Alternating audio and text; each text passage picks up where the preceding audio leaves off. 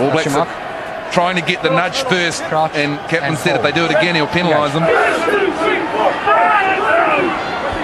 Good scrum, Ireland. Stringer for O'Gara, looking for a gap, but it's closed down pretty quickly. All Blacks conscious of leaving the odd gap in midfield last week, determined not to this week. Quickly taken by Stringer, passing up the chance for 3 points. Back it goes to O'Connell on the charge. Bounced out of the tackle of Kelleher. And Ireland, he's still going. Paul O'Connell has launched through the All Black defence to score. Well, it looked to me like he got tackled, but he wasn't held, so he just kept on going. Interpretation of the referee. Look at the All Black defenders. I think they stopped Smithy.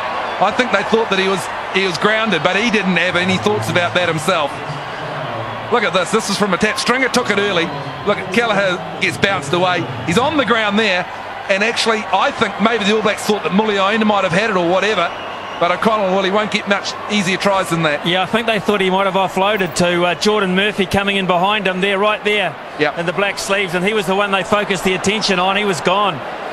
And this is the bloke, Drakey, who looked so frustrated at the end of the game last week, O'Connell, when he was the one that caused the turnover at the end when the All Blacks scored that nail, I guess, in the coffin try to finish the game off. So he feel a bit better about life now. Well, the All Blacks will be disappointed. This was from a quick tap. This defence, it was on the blind side. The momentum kept on going. Pretty skinny stuff here. Look, they're all their heads up. They're looking for what's going to happen next.